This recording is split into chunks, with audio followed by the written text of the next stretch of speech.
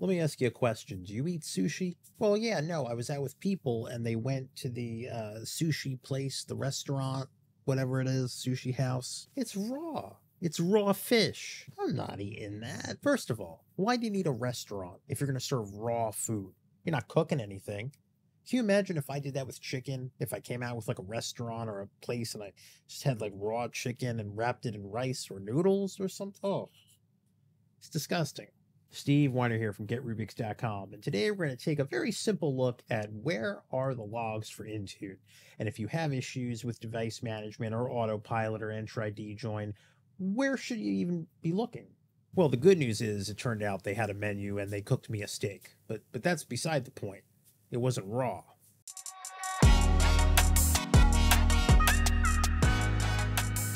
Get Rubix, solving for the modern workplace.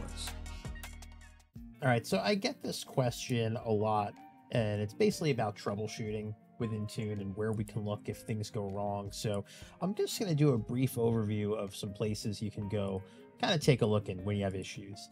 If you have a device that you're trying to troubleshoot and you click on it here in Intune and you're trying to pull logs from it, you can come up and click Collect Diagnostics.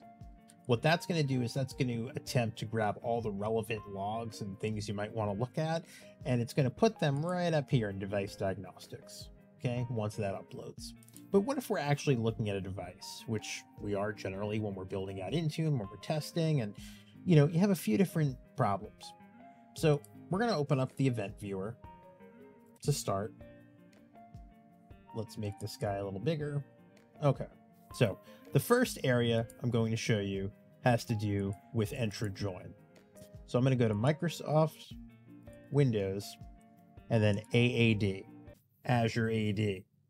Doesn't say Entra yet. There is a login here called Operational.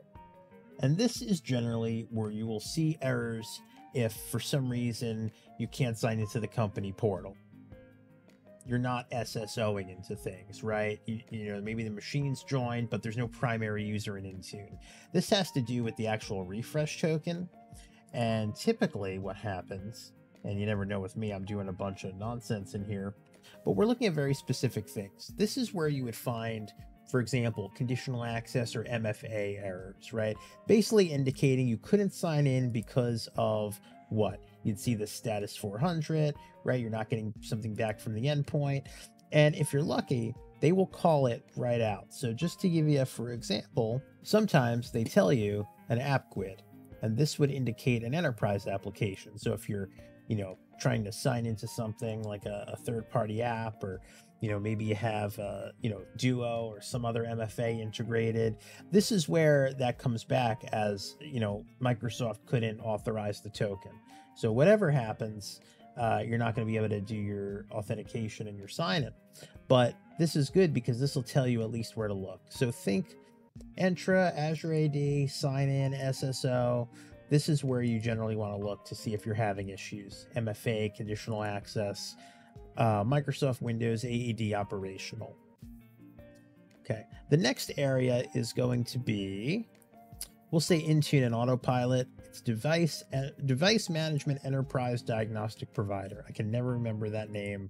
I never will. Admin. These are your primary Intune logs, right? A policy didn't apply.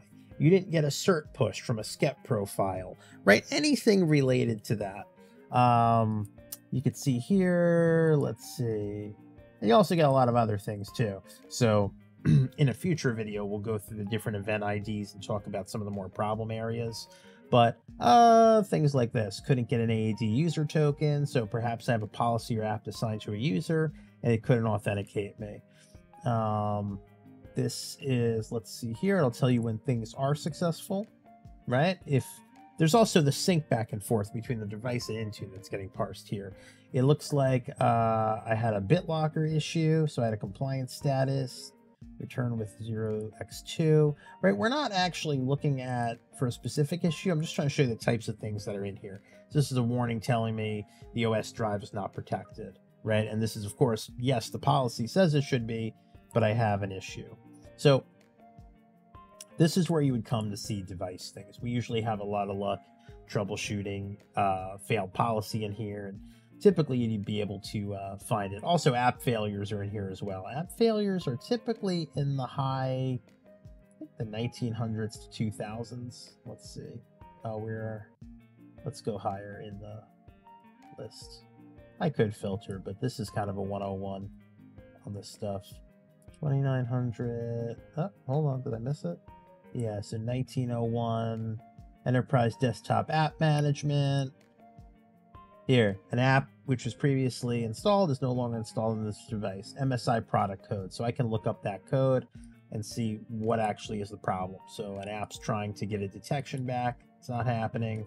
And I was right. It's right in the 1900s to early 2000s. So terminated with no errors. And I'll tell you if good things happen too. So that's where Intune logs are.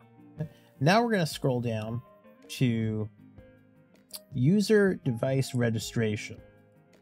And this is typically where you'll see things like Windows Hello for Business, right? During the sign-on, you'll see if you hit problems during the actual pre-join of the device, right? Automatic device join pre-check test complete. Device is already joined. Device cannot be joined because the domain controller cannot be located. This is where it runs through its domain joined if you were doing that. Basically the things that binds the user to the device. So like I said, Windows Hello errors. Sometimes you'd see some entry issues here. It's a good thing to know where that is.